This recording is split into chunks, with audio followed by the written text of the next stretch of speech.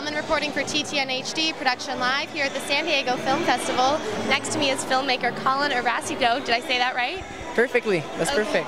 Thank you. And the name of your film is Chroma. Can you tell me a little bit about what it's about? My film is about memories. It's a short film. It's a man who goes back at his childhood house and he has these souvenirs about his father. So it's a very nostalgic based film. Yeah. And where did you get the inspiration for the film?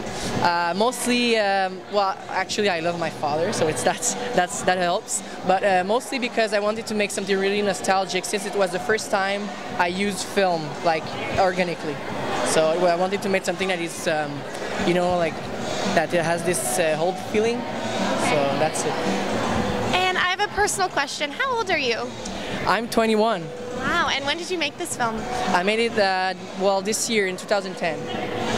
And how does it feel? Is it your first film that you've ever made, or? Well, I made some digital shorts in the past, but it's not the same thing as doing a film. Obviously, it's more difficult. It's a difficult task, and yeah. But now I'm looking forward to making other films and going to some Californian festivals. Okay. It's very good. Great. And what other festivals are you going to? I went to Cannes actually this spring. It was in the short film corner.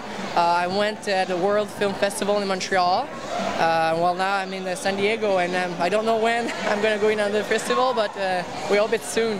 Okay, great. Thank you so much. It's a pleasure. It's a pleasure. Okay, I'm Katie Uhlmann reporting for TTN-HD Production Live.